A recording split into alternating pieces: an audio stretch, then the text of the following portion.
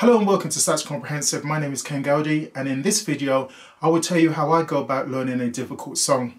Now, learning a difficult song is just like learning an easy song. The only difference is that it's going to take you longer to learn the song, to memorize the song. You're going to have to put more effort into it. But if you can learn a difficult song, then that will give you a really good sense of achievement when you're able to play that song. Also, learning difficult songs will actually stretch your ability, so it will improve your saxophone playing. And every time you learn a difficult song, it will get easier to learn the next difficult song. So I encourage you to try and stretch yourself and learn some of these difficult songs instead of just playing some of these easier songs. When I go about learning a difficult song, the first thing I do is to get the sheet music. So I can get the sheet music and then start playing it immediately. If you can't read sheet music, then let me encourage you to start. I have uploaded many videos on how to read sheet music and music theory. It will not take you a long time to be able to read sheet music. The difficulty comes in sight reading well, and that's going to take you many years. So if you start now and read some sheet music every day, then within a few years you should be good at it. Every day when I practice for about 4 hours a day. During that time, I will be playing from some kind of sheet music. Maybe it might be a transcription on YouTube.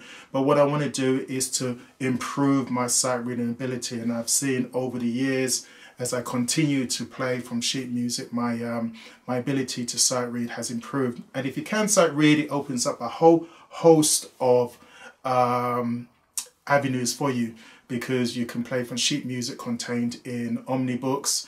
And if you're into improvisation, you're able to read these books on improvisation and understand it easily, because you're able to understand the notation written within the book. Now, as I said, the first thing I do when learning a difficult song is to get the sheet music.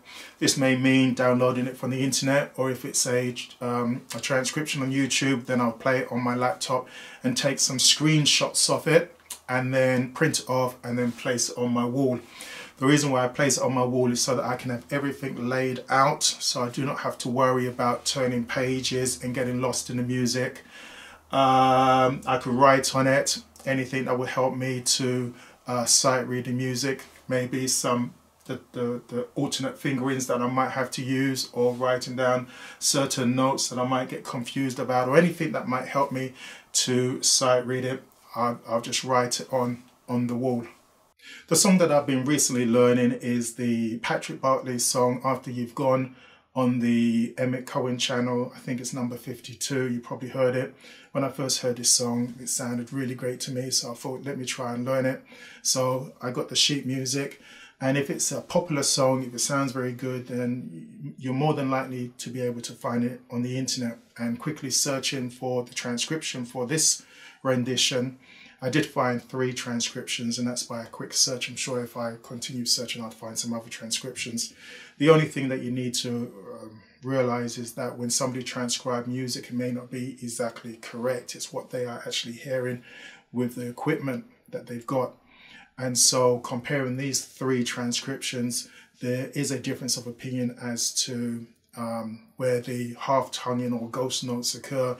There is a difference as to what are the exact notes that are actually being played, and there is a difference in the rhythm at certain times, where some transcriptions transcribe it as triplets, whereas others transcribe it as eighth notes. So that's something to be aware of. But on the whole, if it's played at pace, then they'll more or less sound alike, and basically that's what you want.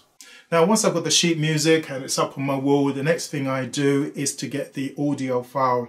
Now, there are lots of software out there that you can use to extract the audio from the internet, so you can have it as an audio file, or you can play it and record it on your phone and then take that audio file. And then what you do with the audio file is you take that audio file and put it into another software that can slow down the music and can loop certain sections of it. I did see a video of a saxophone player who used a free software called Timestretch, and he did a whole video on how to use Timestretch. I'll put that in the description. And I saw another video of a person doing something similar with a paid app called AnyTune Pro, which does basically the same thing. You're able to slow down the music, you're able to change the pitch of the music, you're able to loop certain sections of the music. Personally, because I make videos for YouTube, I do have some kind of video editing software, and most video editing software would do the same thing. So if it's a transcription and you've got the music and you've got the notes as well, then I basically just take the video file and the audio file as an MP4 file. So basically what I do is I will play the song on my laptop, and then I'll get a screen capturing device that will capture the video and the audio as an MP4 file. I use a free software called OBS Studio from their website, which is a screen capturing software. So I play the transcription and copy it by recording what is playing on my laptop screen. I used to use the free Windows screen capturing software, but had problems with the file when I put them into Premiere Pro. Once I have the MP3 file, I put it in Adobe Premiere Pro, which is the movie editing software that I use to make my videos. Then I slow it down at a speed that is manageable, but still sounds like the original. This is the start of the song at normal speed. I slow it down to around 80%. I could slow it down further, but the more you slow it down, the more you lose the essence of the song and it begins to sound like something else. Then I start to play it and slice it into sections containing phrases. I do this as I'm practicing. This allows me to find certain places in the music quickly because I know where the phrases start and stop because it has been spliced. Then I can move these handles to where I want them to loop certain sections so I can listen to certain sections over and over again.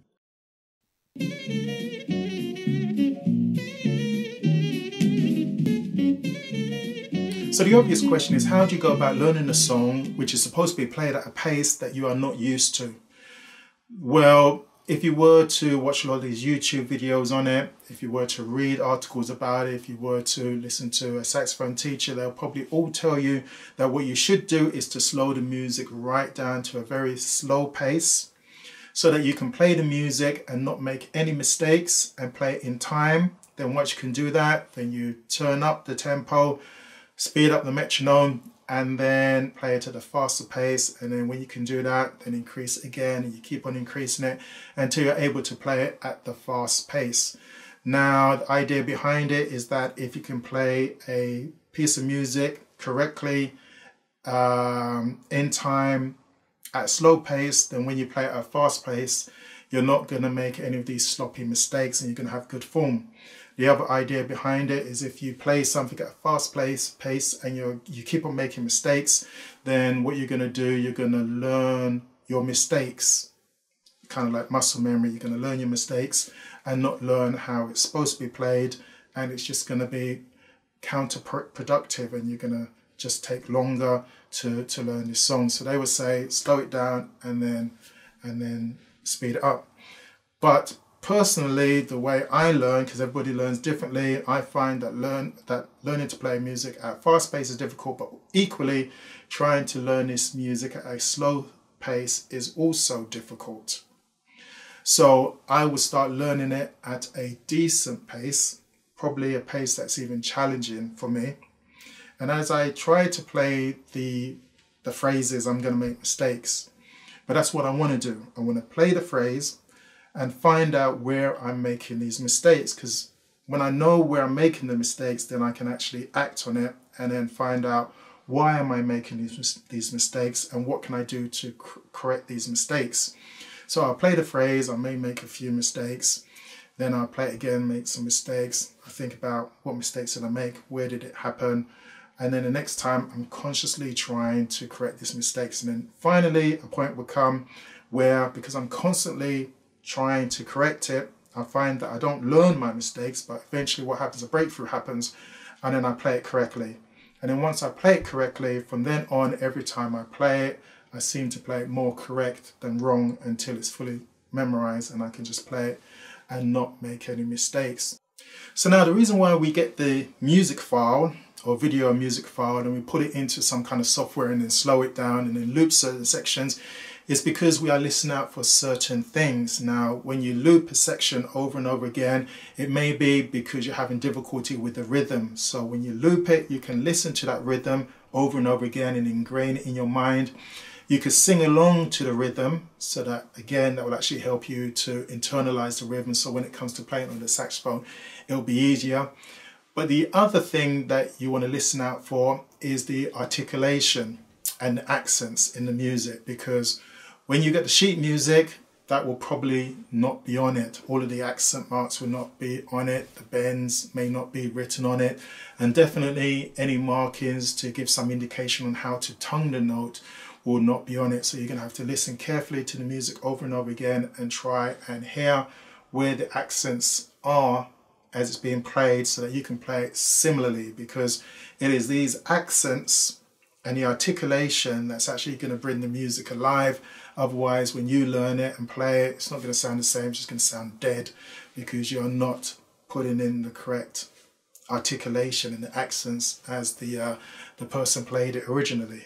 So looking at this first phrase, when I slow down the music and loop it, listening out for the articulation, trying to work out where these ghost notes or half-tonguing occurs, then according to my hearing, it occurs in these 3 places marked in red. Now, you may disagree, and that's fine, because the 3 transcriptions also had different opinions as to where the ghost notes occur.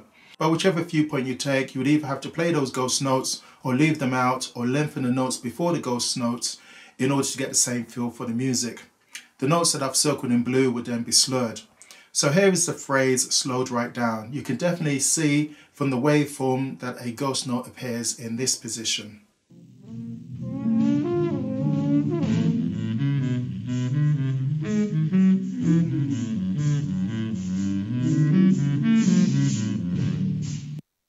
So now, to end a rather long video, let me just say 2 things. The first thing is that the most difficult part in learning a difficult song is staying motivated.